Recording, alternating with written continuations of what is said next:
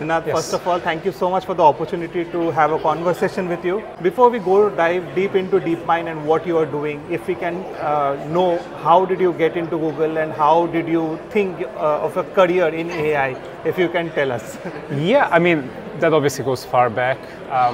I think for me, there are a couple of things I was always fascinated by as I was growing up.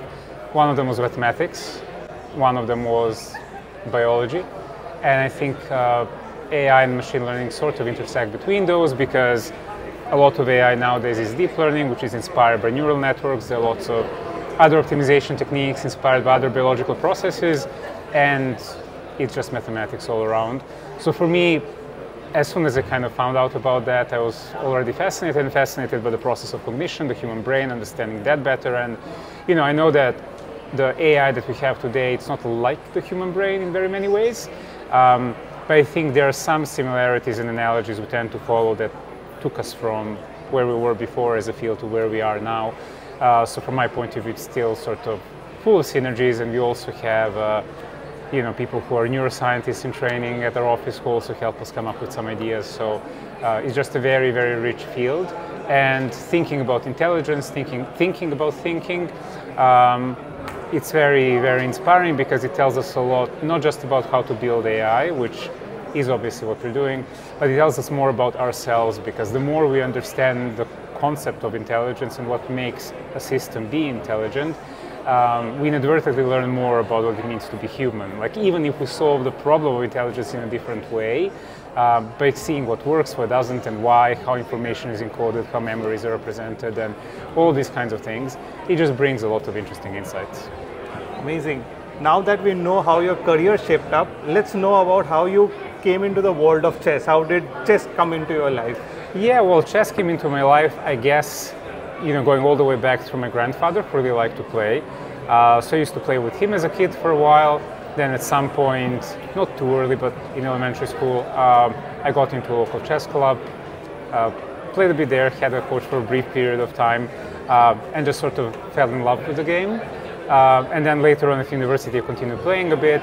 It was never my big focus. It was something I would do in my free time, and I would obviously follow the professional players and their games and tournaments. And obviously, I was focusing on other things.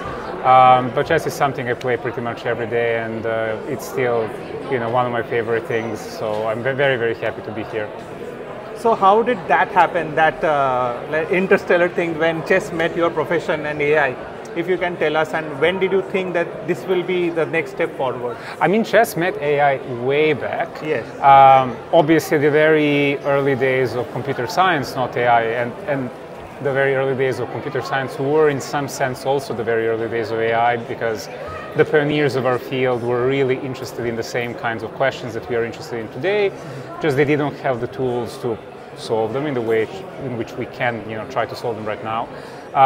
But they did think about this, and one of the very first things they tried to do was create a chess-playing intelligent machine. And they had some very early attempts, and there were programs that could make some moves. Obviously, this doesn't compare to the chess engines of today or the chess engines even of decades ago, but it was very slow progress, and each time there would be new insights that would help shape the field.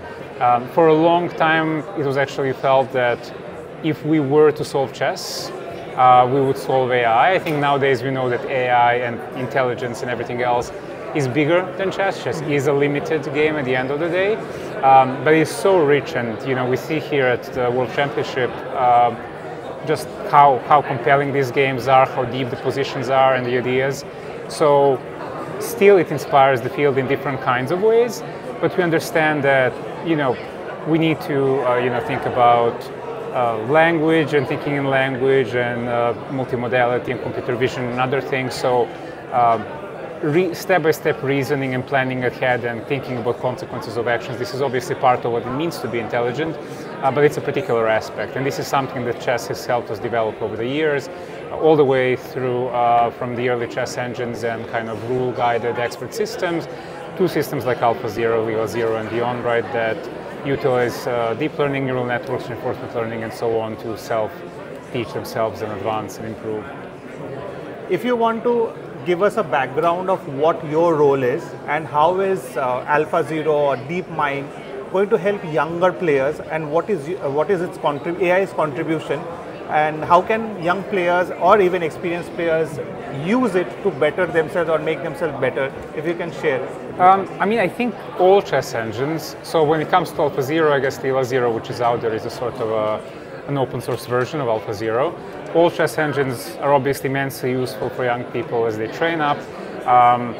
Because, I mean, it's nice if you have a partner to play with, right? But if you don't have a partner you can play against an engine, you can input any kind of a position and immediately see the lines and test your ideas. Now, you know, one can argue that doing this too much is not good either, because you can get a bit lazy because you just get the answers. So probably the right way of going about it is giving it a proper go, thinking for a while, trying to solve positions, and then obviously double checking with the engines. But at the same time, I would say it's important not to see them only as verification tools, right? That confirm whether a certain line works, give their plus 0.37 at the end or something like that, but rather as idea generators, because after you've had an engine run for a while in a complex position, you get a number of moves usually that may be considered, and if there is a small difference in eval, usually doesn't matter that much. So it's more about then a human gut feeling and intuition and evaluation of that position, and you see is something viable or if there is a refutation. So that can help you in the opening stage, especially as you think about the types of structures you want to go for, the types of opening ideas you want to explore, but it can obviously help throughout the game and in endgame studies and different kinds of positions. And when it comes to AlphaZero in particular, it obviously brought a particular style of play of chess. I mean, I've not looked all that much at Lila games. I'm presuming it's replicating the same kind of style, and that complements maybe the style of other engines like Stockfish, I guess, well. And in an ideal case, and I think this is what many professionals do, because different engines will see things slightly differently, they're all obviously very strong, it pays off to just consult multiple engines and see what they all think, and then, you know, reason on top of that and integrate that information. So I see them as very useful tools, but there are obviously very many ways in which they can be used. And I know there are projects out there, and hopefully there will be many more projects out there that take these initially developed engines and don't just use them as engines to play against, but then build on top of them to do things like personalized training and recommendations, for example. Because if you can analyze your games, you can obviously find where you made mistakes, but then you can characterize those mistakes, right? You can, and this is also where machine learning can again come in, but you can find patterns in the mistakes you make, and then you can, you know, think about tailoring a program that would help you overcome the particular kinds of mistakes that you're likely to make at this point in time, because that may identify maybe some concepts you're not handling ideally, right? Or it's just some particular types of structures or positions that we need more training on.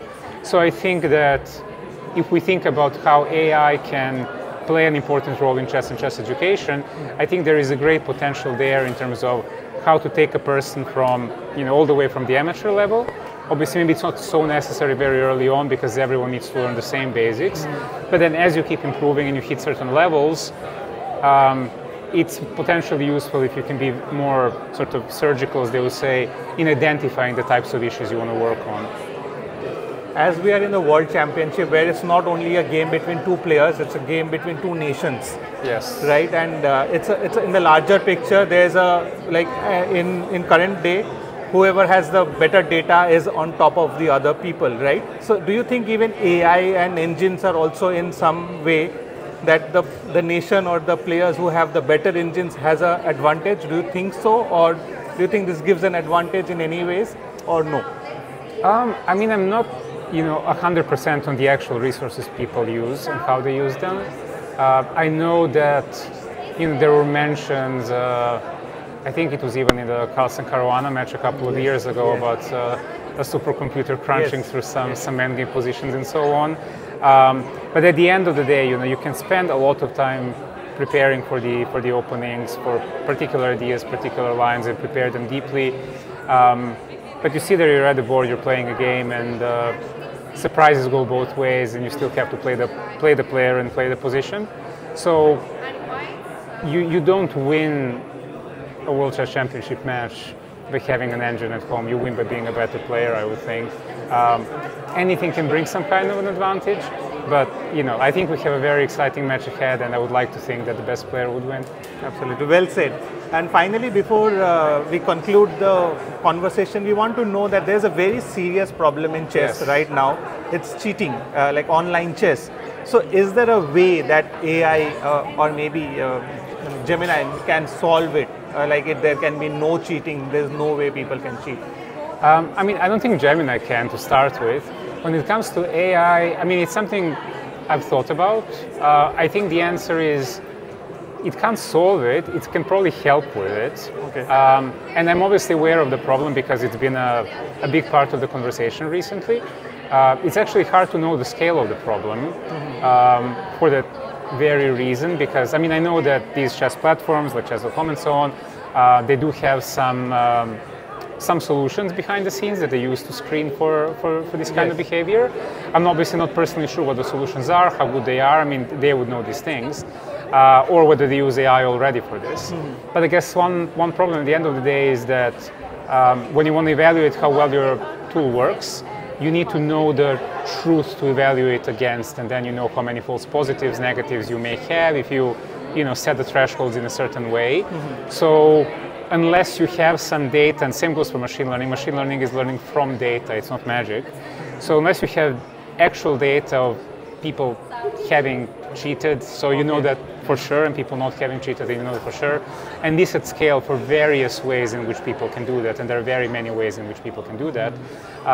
And it will be very different for each time control, for each setup. It probably looks different in 3-2, 3-0, 5-0, rapid. I know there's also cheating over the board, right, with restroom breaks and whatnot, right? But in every single scenario, it would look very different. So what I'm trying to say is it's a very hard problem. I would still imagine that because machine learning excels at finding patterns in data, and obviously when you have the ground truth, you can just train against that ground truth. Otherwise, there are other things you can do. You can find suspicious activities, you can find outliers in the data, but the fact that those things are outliers, it doesn't imply that there is cheating going on. It just means that this is abnormal in some way, but as we know from statistics, abnormal things happen all the time, right? So then you look at trends over time, try to infer whether there are too many abnormalities, like it's just very suspicious. But at the end of the day, it's not proof, it's evidence towards, right, even if you find that. So it's a very human judgment call in the end that people have to make. I mean, does this really constitute solid evidence or not? So I think, yeah, if one were to develop tools like that, and as I was saying, they would be hard to build, it should be possible to have helpful tools that help human experts identify whether it's reasonable to assess something as highly likely cheating or not. But I don't see it as a fully automatable process at all. I don't think this can solve the problem. And also, there are people who cheat very obviously, and there are people who are very smart about it. So usually when people talk about the crisis when it comes to cheating in chess, they talk about the very smart cheaters. And that's obviously a very hard problem. It's far easier to catch someone if they're spending like flat 10 seconds per move, whether the move is easy or hard, and then play engine moves all the time. I mean, that's clear. You don't even need AI. I mean, if you've played Blitz online and you've played against players like that, you know, right? But this is not what the actual problem is. So then, yeah, I mean, I'm sure there will be solutions. But again, as I was saying, AI can maybe be a part of the solution. I don't see it as the whole solution.